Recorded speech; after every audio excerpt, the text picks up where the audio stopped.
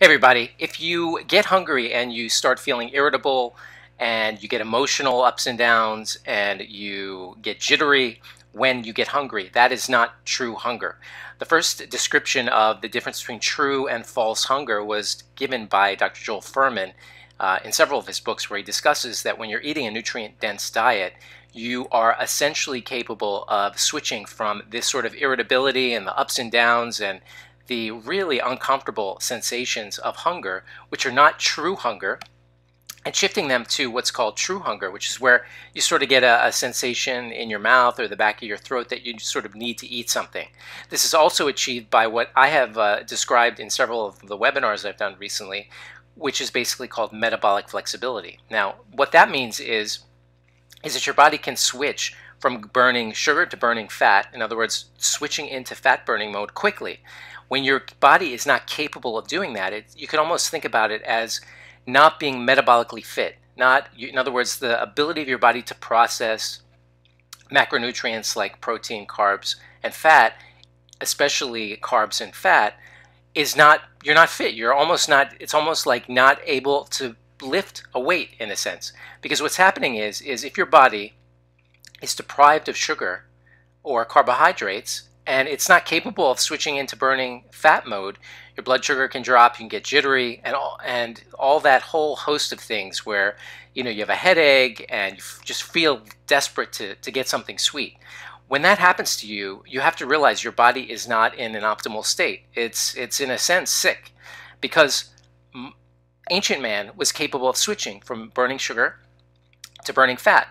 If they went without food, then their body was essentially trained, because they went without food, their body was essentially trained to be able to switch from burning sugar to burning fat. That's why some kind of fasting is helpful, because if you're doing some sort of fasting protocol, and there are many that I've discussed in other videos, then you're training your body. It's like you're bringing your body to the gym, in a sense, training it to be able to switch from burning sugar to burning fat.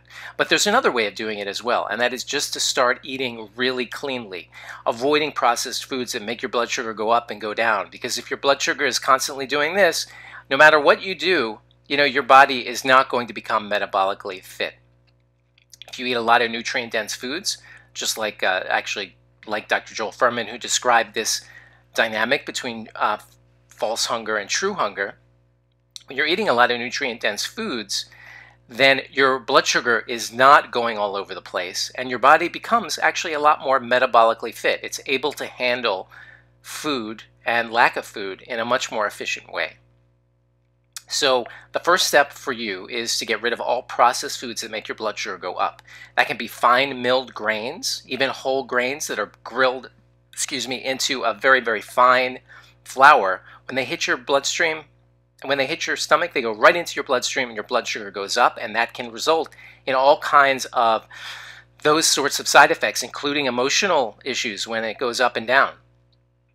So you get rid of processed carbohydrates, all sort of processed foods, anything, most chips and these sorts of things are going to have that sort of effect. And once you start getting control of your blood sugar, then you start to have some improvement. But of course, follow some of the fasting protocols I've discussed in the past. Start eating a lot more greens and being conscious of what food you're eating that's going to make your blood sugar go up. I've spoken about that in other videos, but if you have any questions, please leave them below. This was something that occurred to me, this sort of connection between true and false hunger and metabolic flexibility. And I was explaining it to someone else and figured maybe you would find it valuable as well. So definitely leave your comments below, so that, or questions, so that we can have a communication. Thanks.